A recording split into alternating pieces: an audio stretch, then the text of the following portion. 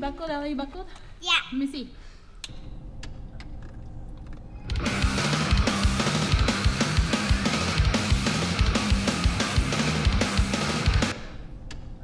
Sometimes I'm the guy with the boys kicking it back,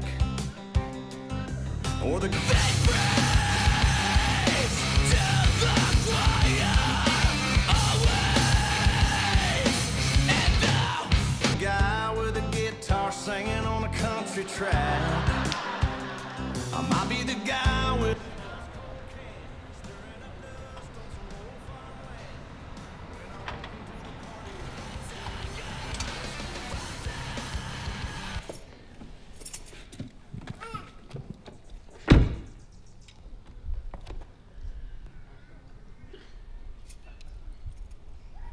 Oh, hey, honey. Oh, hi, babe. How was your day at work? That was good. Hi, buddy. Yeah, let's get you out of here and go inside, okay? Let's go inside.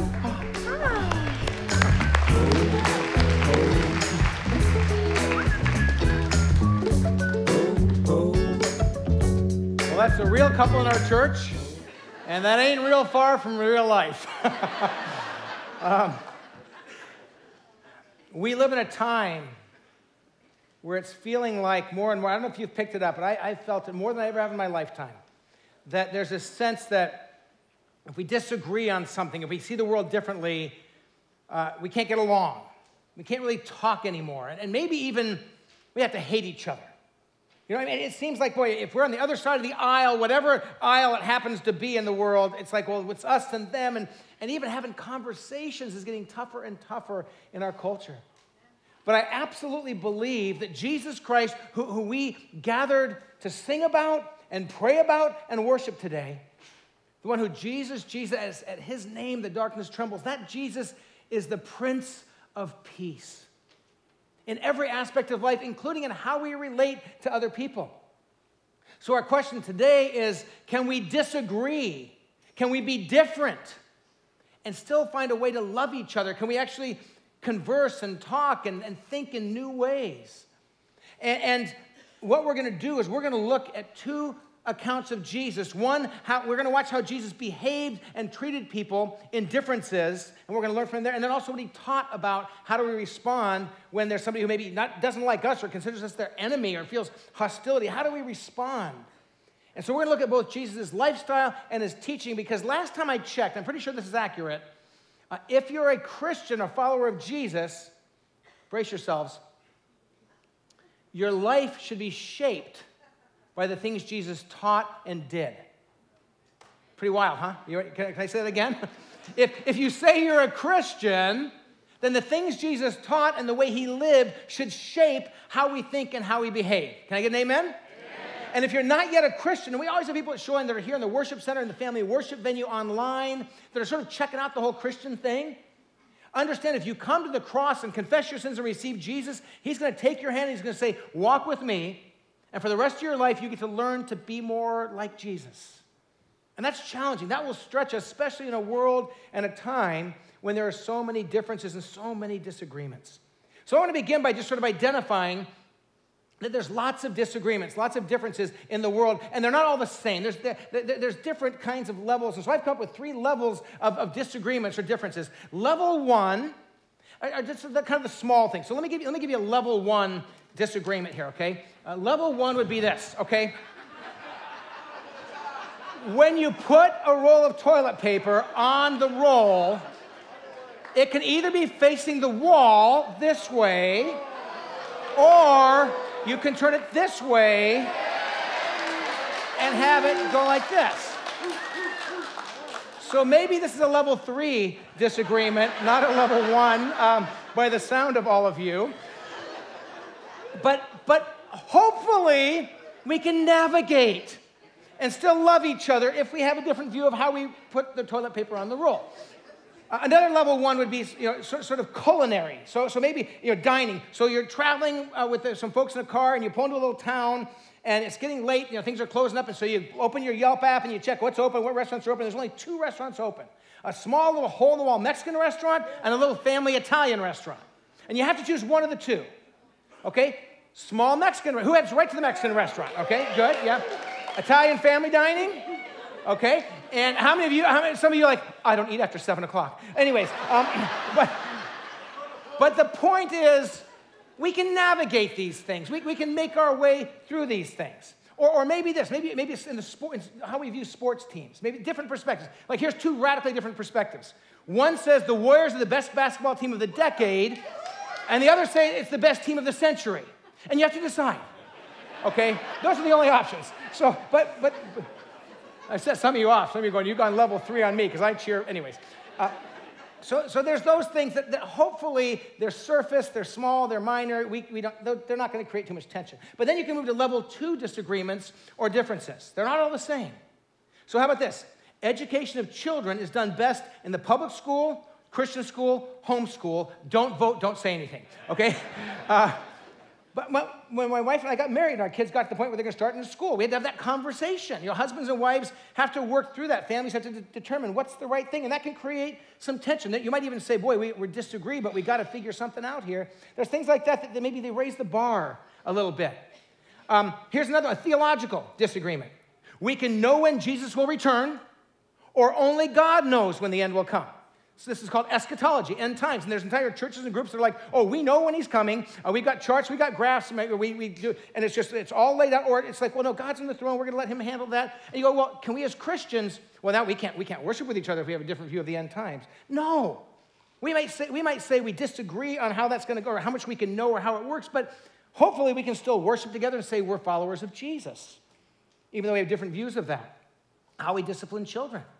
Man, this is a big challenge in our culture. And couples should talk before they ever get married about how are we going to handle, because you have to do something with kids to help them stay in line. So how are we going to do that? Oh, these feel a little more emotional.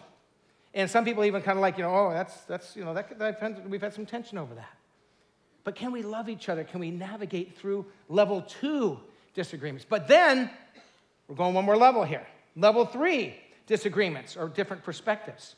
So this goes into something big and significant. So how about just spirituality and faith? I'm a Christian, and this person I know is an atheist. Man, now you're talking different worldviews. You're talking different theologies. You're talking just a different view of lots of different things.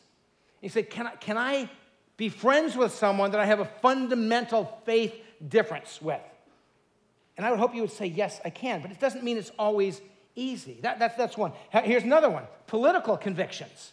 Oh, there's no tension there. No, it's not a problem. There's even people right now saying, you said politics. You can't say politics in church. That's against the law. But the reality is more and more things become polarized, and there's a sense that not only do we have different points of view of economics or of different things, but we actually, I guess we have to hate each other. I guess we can't even have a conversation anymore. It's feeling like when you watch people try to interact, it's just yelling and screaming and not really meaningful conversation. That you can say, can we actually love each other and get along if there's differences there? Cultural differences. And that can be cross-cultural, which can be dramatic, but even like my wife and I, when Sherry and I got married, we came from 2 different cultures, even though we were both born and raised in the United States. She was born in West Michigan, in a small town, Holland, Michigan, in a Christian home where they went to church Sunday morning, Sunday night, Wednesday night, and they loved it. And they went, and there's a certain a whole worldview. And I grew up in a non-believing home in Huntington Beach, California, in a very different culture. And you bring our lives together, and Sherry and I will jokingly say, except for Jesus, we disagree about everything because we're so different. And even now, we're pressing towards 35 years of marriage. Yeah, but there's still some areas of life that she's just wrong about. No, there's still areas where we don't see eye to eye, and we're constantly navigating that.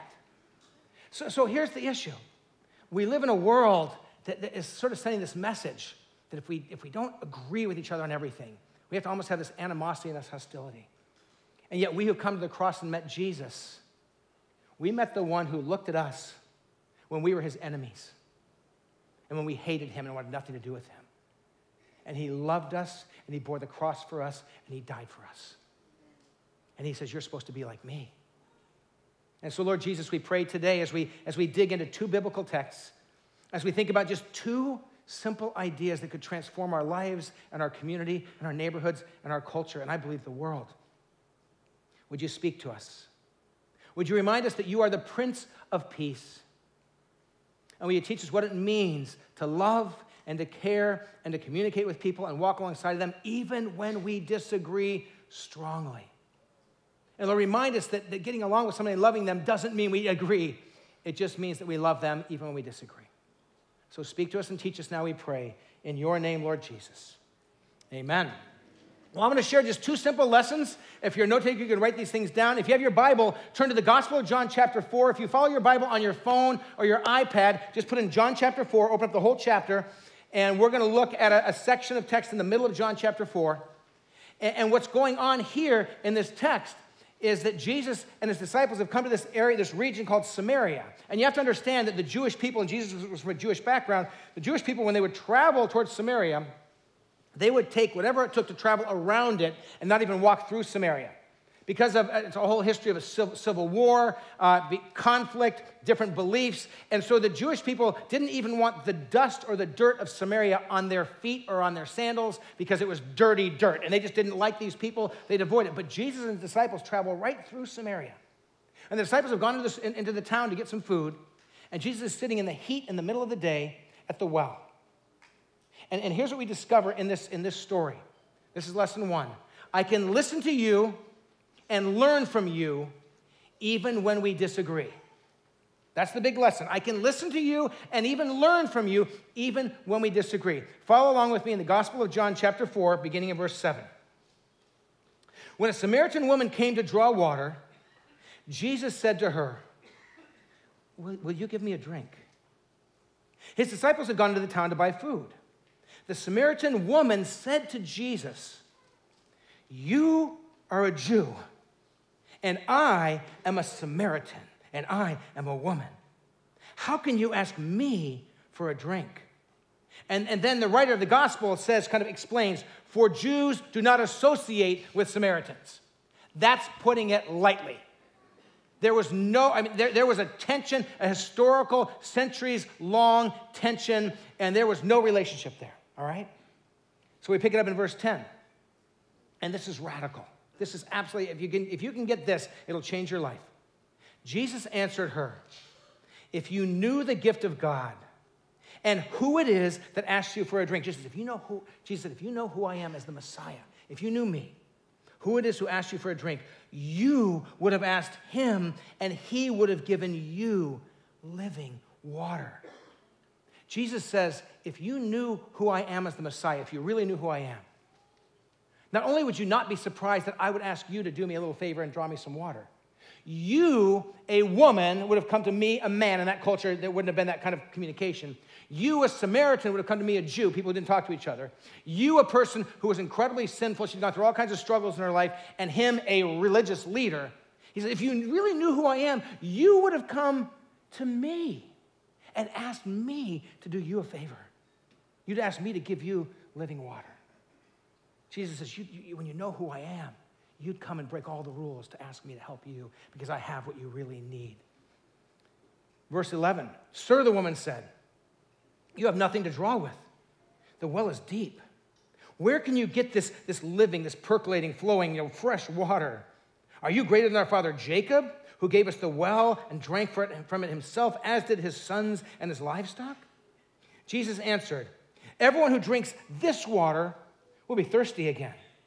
But whoever drinks the water that I give them will never thirst. He's talking about himself as the living water. Whoever drinks the water I give them will never thirst. Indeed, the water I give them will become in them a spring of water welling up, overflowing, welling up to eternal life. The woman said to him, Sir, give me this water so that I won't have to get thirsty and have to keep coming here to draw water. And the account goes on. It's a long account. Read John chapter 4. Get this whole account and this whole story. But they go on to have a conversation about worship, about the right place to worship, how to worship. They have a conversation about their history of the Samaritans, the Jews. They have a conversation that includes kind of life, brokenness, struggles, pain, loss. They have a conversation about morality and what's right and wrong. And I'm convinced that what we have in the Gospel of John, as a matter of fact, the Gospel of John itself says if everything that Jesus said and did was written down, man, the whole world couldn't take all the books. There was so much that happened. So I think we're getting a little snippet of the conversation. But Jesus has this amazing interaction with this woman who, for all cultural reasons he shouldn't have even been talking to. So what do we learn from this story? What are some observations? Let me give you 4 observations. First, they knew and acknowledged their differences. See, we think sometimes if we're going to get along with people, we have to ignore that. If there's differences, we just ignore them. No, they knew them. They faced them. They acknowledged them. You're a man. I'm a woman. That's a problem. You're Jewish. I'm Samaritan. That's a problem. They acknowledge those things. We can acknowledge our differences. That's okay. Second thing, their disagreements were significant. These weren't small issues. These are century-long, systemic, cultural, familial, historical conflicts that involved civil war, that involved, there was lots of things. So they're going, these are serious differences. But they had hearty conversation and they heard each other. They actually had this extensive, meaningful, rich, they talked, you ready for this? Like 2 human beings. They talked to each other. They shared their thoughts. They gave different perspectives. Read the passage. It's beautiful. There's just this, and again, I think it's the Cliff Notes. I think there's a lot more that went on there, but there's this deep, rich, meaningful conversation that's modeled for us by Jesus. And then a 4th observation. Truth came to the surface while many of the differences remained. In this conversation, this woman came to understand that this man standing in front of her who said, I would serve you and give you living water. She came to understand that this man was the Messiah. That would have never happened had he just said, oh, you're a woman, you're a Samaritan, I won't talk with you. A door opened for truth. And by the time the conversation was done, guess what? She was still a woman, he was still a man. She was still Samaritan, he was still Jewish. There were still differences. But they had had this amazing interaction and conversation, and truth, like that living water, would percolate up through Jesus. Truth, because Jesus is the truth, it came to the surface. And lives were changed. Not just her life, but the life of people in her town. Read the passage. She goes in after all this. She tells the people in the town, come and meet a man who told me everything I ever did. They had a long conversation. And she's saying, but he still loves me. He knows all about me. He knows all my dark places. Is this the Messiah? Is this the one we've been waiting for? And that's powerful. So how does this impact our lives? And we can observe those things, how Jesus interacted. But again, if Jesus' teaching and life should influence us, here's living the lesson and finding peace among disagreements. If we want to walk in peace in our relational world and live like Jesus, here's some thoughts. Number 1, I will try not to judge you by outward appearances. As Christians, we say, I will not look at somebody, see one thing about them and say, I know everything about her. I got him all figured out. We see a bumper sticker on a car. Oh, I know what they believe, what they think, we got it all figured out. And we may sit at a stoplight, look at that bumper sticker, oh, I know who you are, I know what you're about, and you don't like me, and I don't like you. And it's like maybe they borrowed the car from a friend. But we got them all figured out, right? Because of a bumper sticker. We're too quick to look at someone and put them in this little box. Different than me. Someone I disagree with. A bad person. Man, Jesus didn't look at us that way. He knew everything about us, and he said, come near to me. And so first, I think we need to say, God, help me not to judge you by outward appearances. Help me not to come too quickly to my conclusions about people, because we can do that so easily. Next, I will ask good questions and hear what you think and believe. Jesus asked her questions. He talked with her. He listened to her. He heard her. And we've got to learn to ask good questions of people.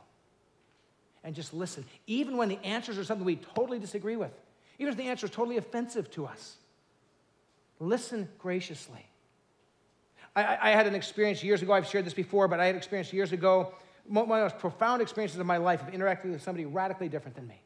I was on a plane flying at the wrong time to the wrong country because of an ice storm in Chicago, and I got stuck in the wrong seat, and I was sitting next to a person, and this young woman sitting there, and as she tells me her story, I started asking her questions.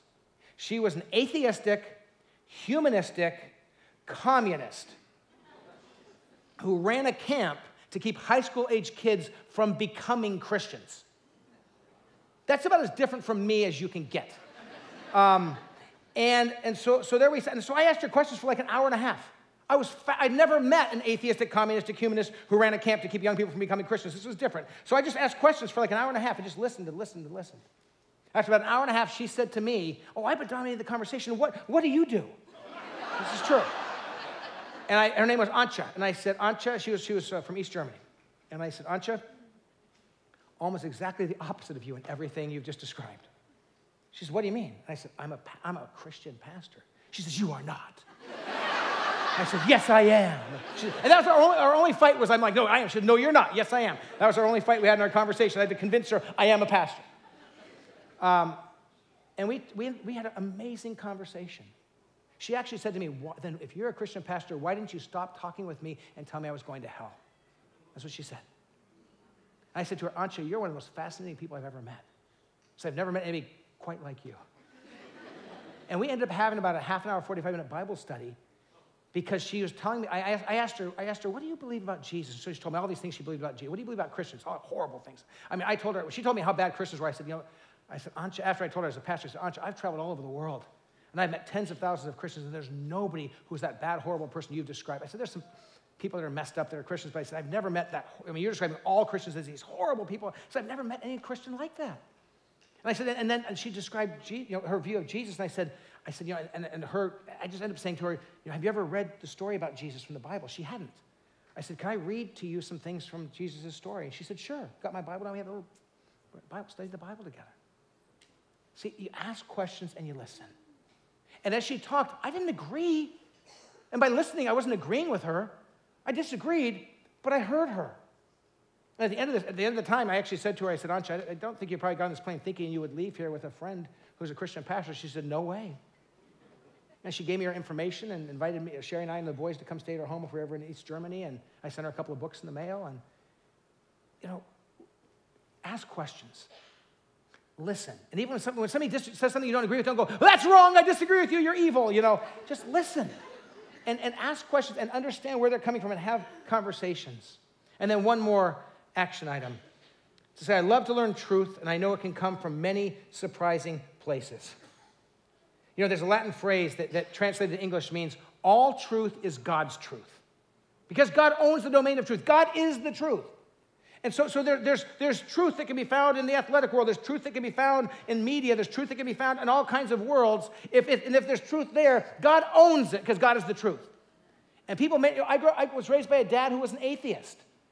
But he taught me a lot of things that were true.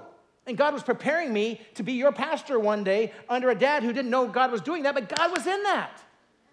So the realm of truth belongs to God. And so understand that I can talk to someone and listen to somebody who I disagree with, who's wrong in many ways, but there may be something that God teaches me through that person. I need to be open to that. And by listening to them doesn't mean I'm compromising or I agree with them. I grew up in a home where one of my dad's favorite lines, and my dad would always say it with kind of a smile on his face, but he'd say, hey, I couldn't disagree with you more. Not a good line. I couldn't disagree with you more. But if you say it with a smile, and I've said that to people, I say, oh man, I couldn't disagree with you more. It doesn't mean I don't like you. It doesn't mean I'm going to end the conversation. We just totally disagree. And that's okay. Let's just not be nasty to each other. And as Christians, we need to be the ones who can say, I disagree with you. We don't land in the same place, but I still love you. Because that's what Jesus did with us. And that's what Jesus wants us to do with others. So how can I listen to you and learn from you even when we disagree? Those are some ways you can do that. Second simple lesson for today is this. I can love you and be loved by you even when we don't see things the same way. I can love you and be loved by you even when we don't see things the same way. You can have close friends, you can have people in your life that you walk with over time who you disagree with, and you can still love each other. I had the privilege of doing my dad and my mom's 50th renewal of vows. They were married 50 years. My mom passed away about 9 years ago, but I was able to do their 50th renewal of vows. My dad and mom met when they were about 14 years old. Neither of them ever had another romantic interest in their life. They loved each other for all those years. And my dad was a hardcore, vocal Republican. And my mom was a hardcore, vocal Democrat. She led the Teachers Association for the Fountain Valley School District, and they would have vibrant conversations. But they loved each other. And as true as I'm standing here, my parents, I think they did this to model something to us, because they would go off to vote holding hands, and they would say, hey, we're heading out to cancel each other's votes. And they meant it. And they were teaching us that being in the process is important, but they knew that the net gain for either side was zero, because they were going to both vote straight party, opposite sides. And yet my parents loved each other. And they weren't even followers of Jesus. If people who are followers of Jesus, who know the grace of Jesus, can't get along with someone who's different than them, we have a problem. And I think we have a chance, we have an opportunity in history right now, in our culture here, to show the high ground of loving people we disagree with. And if Christians don't own that high ground, I don't know if anybody's going to. I don't know if anybody's going to. So I invite you just to open your heart to a few more thoughts as we look at Matthew chapter 5. And your Bibles, turn to Matthew 5, or on your phone or your iPad, just punch in Matthew chapter 5 and open that up. And I want to look at Matthew chapter 5, beginning in verse 43. This is part of the Sermon on the Mount, the best sermon ever preached in the history of the world. Matthew 5, 6, and 7, Jesus is preaching to this crowd. And he says this, beginning in verse 43, Matthew 5. You have heard that it was said, love your neighbor and hate your enemy. But I tell you, love your enemies and pray for those who persecute you. And back in those days, persecution was a serious deal. That you may be children of your Father in heaven. How can loving enemies and praying for those who persecute you make you more a child of God? Because you look like your daddy. When you do that, because that's what God did with you and did with me. That you may be children of your Father in heaven. He causes his sun to rise on the evil and the good. He sends rain on the righteous and the unrighteous. If you love those who love you, what reward will you get? Are not even the tax collectors doing that? If you greet only your own people, what are you doing more than others? Do not even the pagans do that? Be perfect, therefore, as your heavenly Father is perfect. What that word perfect means, be fully mature. Grow into maturity, perfect maturity before God by the way that you love people who disagree with you, who don't like you, and who even say, you're my enemy. And we respond by loving and praying. And when it says pray for people, it doesn't mean, Lord, get them prayers. It means, Lord, change them. Lord, love them. Lord, saturate their life with your presence and draw them to yourself. It's praying meaningfully, not retaliation prayer. It's prayers of grace for God's power to work. So some observations from Jesus' teaching here in the Sermon on the Mount. First, it's easy to hate those that we see as an enemy. It is natural and easy. This person's my enemy, they're against me, so I'm against them, and hate can grow in our hearts, and that's true for all of us. I don't care how tender or kind-hearted you are. Sometimes that hatred comes out verbally, sometimes it comes out physically, sometimes it just comes out emotionally that we just kind of stew and don't like, so we may never say anything, but man, we talk bad about them or we think bad about them, but that's easy to do. A second observation, Jesus takes and flips our perceptions and patterns upside down. Jesus does it so many times. You see the world like this, and Jesus says, if you're going to walk with me, get ready. Boom, I'm turning things over. You think you can hate your enemies. I'm telling you, love your enemies. And when people persecute you, get on your knees and pray for them. And that's countercultural. That's radical. That will shake your world to the foundation. And it should, because we're becoming like the one who came to us when we hated him and died for us. That's the one we follow. That's the one we say we love, and we say that word Christian means little Christ. We're becoming like Jesus. So if you're a Christian or if you become a Christian, this is part of the journey, and it's tough, and it's challenging, and it stretches us. A third observation, we're called to be different. If you never disagree with anybody in our culture, I don't think you're following Jesus close enough. Because when you follow Jesus, you're going to think different, you're going to act different, you're going to have a different code of morality, you're going to have a different way you treat people when they treat you well or when they treat you poorly. You're going to live differently. We're called to look different. Christians have been from the beginning, and that's okay. We can be different and we can disagree. We can still be kind and gracious and loving. Those things are not mutually exclusive. And our world's kind of saying, if you disagree with somebody, and somebody will say, oh, you disagree with me, then you hate me. It's like, no, I don't. I don't, not at all. I just believe that how you think of things or how you do things is wrong. But I don't hate you. And our world is sort of saying now, if you don't agree with somebody, then you must hate them. And we have to be the ones to say, not true. And our lives have to bear that out. And then one more observation. We're expected to grow in maturity. God expects you and I to grow, to become more and more mature in how we interact with people and relate with people who aren't yet part of God's family. So living the lessons and finding peace among disagreements. Here's three just lessons or three takeaways for us to kind of ponder as we get ready to walk back into our lives in a world that's more and more divided. First action item. I won't let disagreements, even level 3, lead to hate in my heart. I won't let even when there's a profound, significant, serious disagreement. I'm going to watch my heart and I'm going to say, okay, I disagree with this person and they disagree with me. And it's okay to disagree. But am I growing hateful towards them? Are my words becoming bitter and mean-spirited? Are my attitudes towards them hateful? And to say, I'm going to fight that. I do not want to be that person because I belong to Jesus. And Jesus loved me when I hated him. And for me, in those moments, and I'm just telling you as one of your pastors here at Shoreline, when people strongly disagree with me on things that really matter to me, I can feel that welling up inside. I can feel some of that bitterness, some of that hatred start to, and I think Satan wants to just throw fuel on that fire and make it grow. And here's the picture, here's what I try to put in my mind. I try to picture Jesus hanging on a cross with nails between his, nails through his wrists and nails through his feet. And he's looking down on these people who have crucified him, who are mocking him, who are making fun of him. And what does Jesus say? He says, Father, forgive them. They don't know what they're doing. That's my model. And I don't nail that exactly all the time. I can feel the hatred and anger and bitterness start to grow in my heart. And I say, God, make me more like Jesus. Make me more like Jesus. And here's the thing. We're afraid that if we are kind to someone, it's sending the message, I agree with you. It's not.